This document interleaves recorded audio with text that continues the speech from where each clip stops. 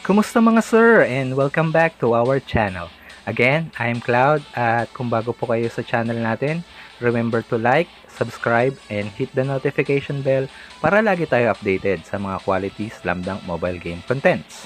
At sa wakas, natuklasan ko na rin kung paano maglagay ng subtitle sa mga video. Para hindi na ako magkanda bulol-bulol sa ka-English. Nag-download din ako ng mga clips at sound effects para hindi naman boring at sobrang seryoso ng buong video. Napakatindi talaga na science ng mga tao. So marami akong na-receive na messages requesting na i-cover ang main shooting guard ng Team Rionan, si Kimpoy, Hiroaki Koshino. At ito na nga, pag-uusapan natin ang kanyang stats, talents, abilities, combos at tips para maging effective Kimpoy user. Paalala lang mga sir, hindi po ako eksperto sa mismong paggamit ng kada characters. Masasabi ko lang na medyo okay ako pagdating sa research. At sa tulong ng mga ekspertong totoo dito sa server natin and a couple of top-ranking friends from Taiwan server, maaari kong i-share sa inyo ang kanilang mga tips sa paggamit kay Kimpoy. So ano pang hinihintay natin? Let's jump in and get started.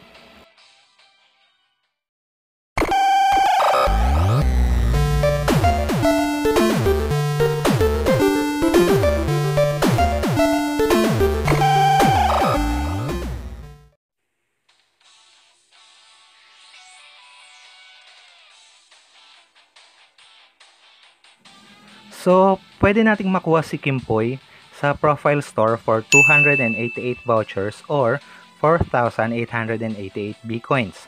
Ang mura, di ba?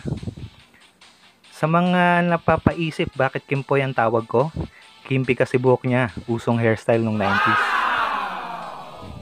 Hindi ako yan ha, ninakaw ko lang yan. Great buy si Kimpoy kung ang main mo is shooting guard like Hisashi Mitsui or Tetsushi Shiozaki na naghahanap ng second character to build para kung maunahan ka sa picking, may isa ka pang mapipili. At para hindi rin mahati ang ability materials mo at ma-focus lang sa parehong build ng main mo. Kung free-to-play player ka naman, ayos na ayos din siya para maging main. Hindi man kasing taas ng base stats niya kumpara kay Mitsui, pero pwedeng-pwede siya in the meantime habang hindi mo pa mabili si Mitsui. Pero kung top up player ka naman at may pambili ka ng Mitsui at mga diamonds, ayos lang din naman. Bilhin mo kung anong gusto mo, bahala ka sa buhay mo. Napakatindi talaga na science ng mga tao. Bakit nga ba sulit kunin si Kimpoy? Unang-una, madaling makuha dahil mura. Pangalawa, medyo mahirap bantayan dahil sa napakalikot na cross-leg talent na madaling makapwesto ng open shot. Ikatlo, madali ka na nga makakuha ng open shot. May fade away ka pa. Saan ka pa? At ikaapat, kimpi yung buhok eh.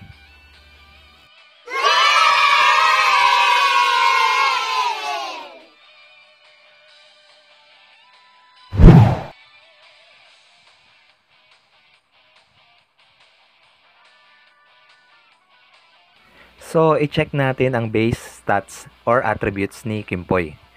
Pinakamataas ang middle at 3-pointer stats niya.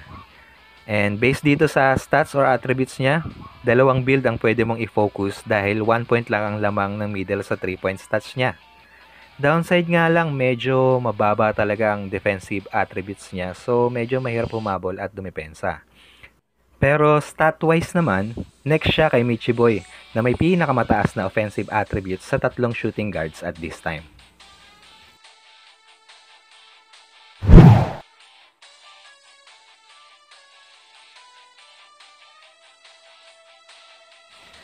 As of now, ang main ko pa rin talaga ay si Miyagi. Kaya ang ginagamit kong abilities ay mostly kay Miyagi since wala pa akong masyadong materials na pambuo ng build for shooting guards. Katulad ng sinabi ko, dalawang build ang pwede mong i-focus sa kanya. Pwedeng focus sa middle or 3-pointer.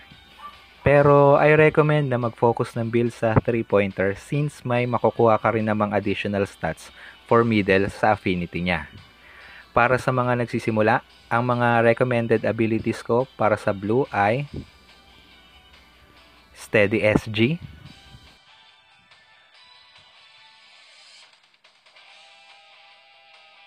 Sa yellow ay 3-point trick.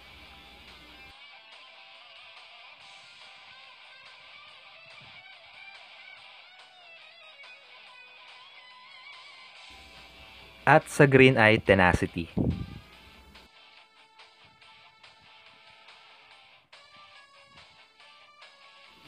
Itong build ay may malaking boost sa 3-point stat at control stat para hindi madaling maagawan o mawala ang bola. Meron din siyang resistance para iwas bangga kahit may sumabay sa tira mo ay malaki pa rin ang chance na pumasok. Para sa trait abilities, ang recommended ko ay baseline 3-pointer,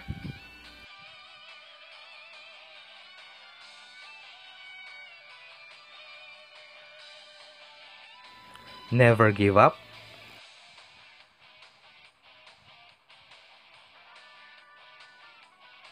at ang open shooter para meron ka ring dagdag accuracy sa mid-range shots or jumpers.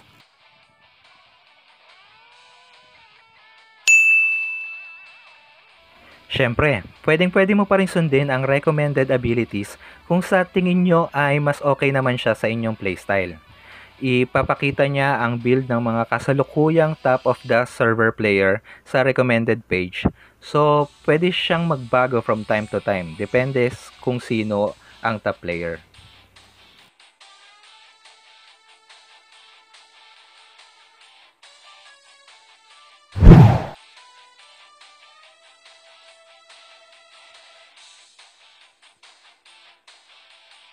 So, okay na tayo sa abilities.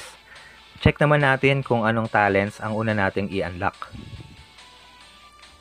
Pero syempre, kailangan natin i-level up siya hanggang class S para ma-open ang buong talent page ni Kimpoy.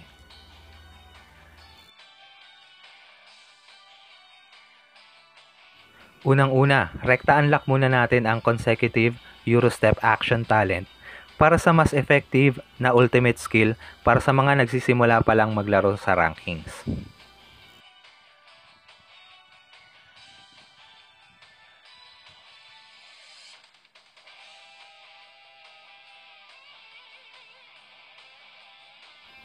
Next natin ay ang cross-leg dribble action talent. At dito na ang simula ng pagiging malikot ni Kimpoy. Sa laki ng area ng move niya, medyo mahirap siyang bantayan.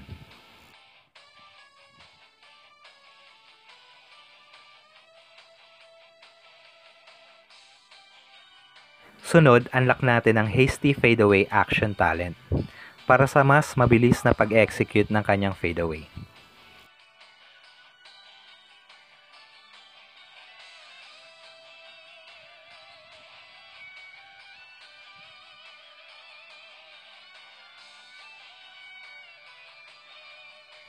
Ipaliwanag ko lang rin ang mga passive talent na anti-steal rate na dadaanan bago ma-open ang hasty fadeaway, base sa nalalaman ko at napagtanungan ko. Kung may nakalaban na kayong gumagamit ng Ryoji Ikigami na isang hard counter sa mga shooters, baka pamilyar na kayo sa skill niyang teleport na pwede siya makasteal kahit nasa act ka na ng pagtira. So lesser chance na ma-activate ito dahil sa passive talent na anti-steal rate. Ayon rin sa mga ekspertong totoo na napagtanungan ko, may epekto rin ito sa resistance since hindi naman lahat ay may talent o skill na katulad ni Ikigami.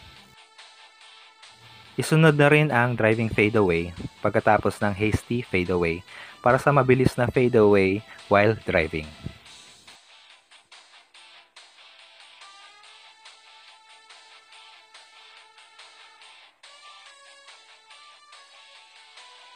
At yan ang mga unang kailangan ma-unlock para kay Kimpoy para maging effective sa simula kahit hindi pa kompleto ang lahat ng talents niya.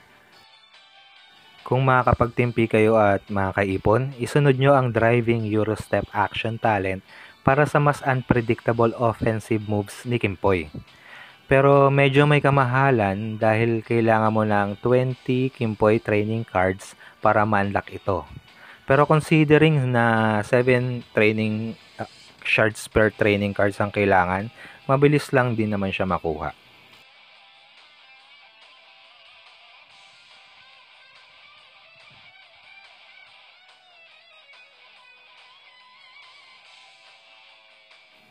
Kung hindi naman, proceed ka na lang sa driving and backpass action talent para kung sakaling magaling ang bantay mo, mas madali pumasa para sa mas open na kakampi.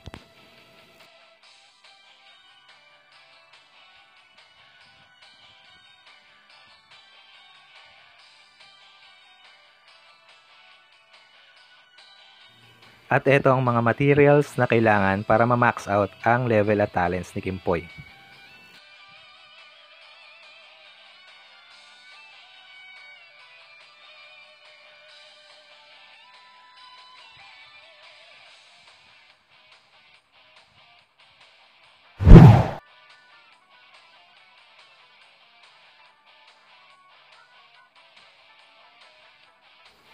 Para sa affinity, unahin nating i-level si Shiozaki since libre lang naman siya at plus 3 middle at plus 3 resistance ang bigay na stats nito.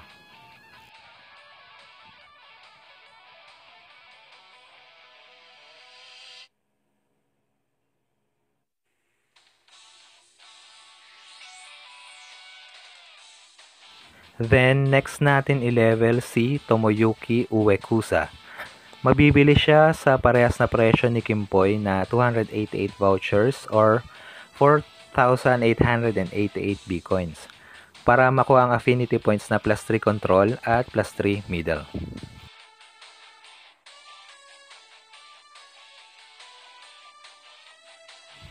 Last is i-level si Ryoji Ikigami na mabibili sa presyong 488 vouchers o 14,888 B-coins para makuha ang additional stats na plus 3 steal at plus 3 control. Kung napansin nyo, medyo nauna ko lang i-level dito si Ikigami kasi prepping ako sa next guide para sa kanya.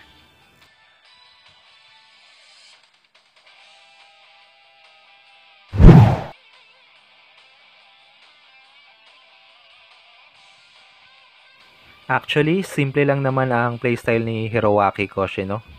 Always find an open shot para mataas ang chance na pumasok ang tira.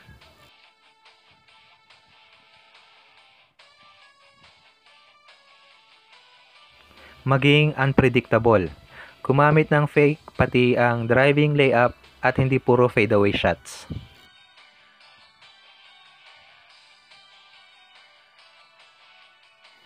Humingi ng screen kung pakiramdam mong mataas ang jam ability ng bantay para mas madali makakuha ng open shots. Sa depensa, huwag ka na pumilit mag-steal. Mababa ang steal rate niya para mag-feeling Miyagi. Tamang tapat lang sa bantay at sumabay kung tumira ang kalaban sabay dasal ng malupit. Sablay! Sablay! Sablay! Sablay!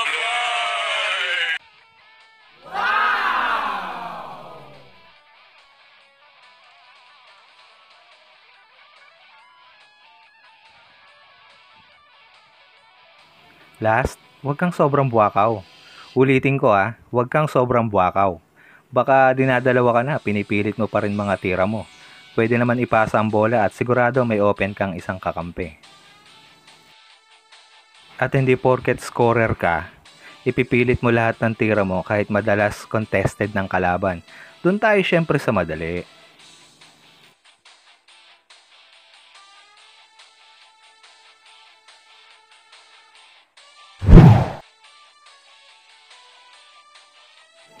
Sa tingin ko, na-cover ko naman lahat ng kailangang malaman ng mga gustong mag-kimpoy. Kung pagkuha ng open shots lang naman ang usapan, dito magaling ang karakter na to dahil sa malaking area ang nasasakop ng crossover niya. Ingat lang kay Naito Tetsuya Kalbo na mabangga ka dahil kalas talaga bola sa'yo sa kaka-crossover mo kahit wala ka namang bantay. O kay Ryojin Ikigaming Ungas na talagang sinadya ang mga talent at skill para kumatay ng mga shooter. Shoutout nga pala to Koshino user Greywarden ng Asia 25 server for providing the clip for an amazing Koshino gameplay. At kung nakatulong man ang guide na ito sa inyo, alalahaning i-like, mag-subscribe, At i-on ang notification bell para lagi ka updated sa mga ilalabas kong slam dunk mobile game contents. Ayun no, subscribe button sa baba. Gana, nahiya ka pa eh. Hoy, narinig mo ba yun? So hanggang dito na lang muna. Merry Christmas sa inyong lahat. Salamat and see you next time.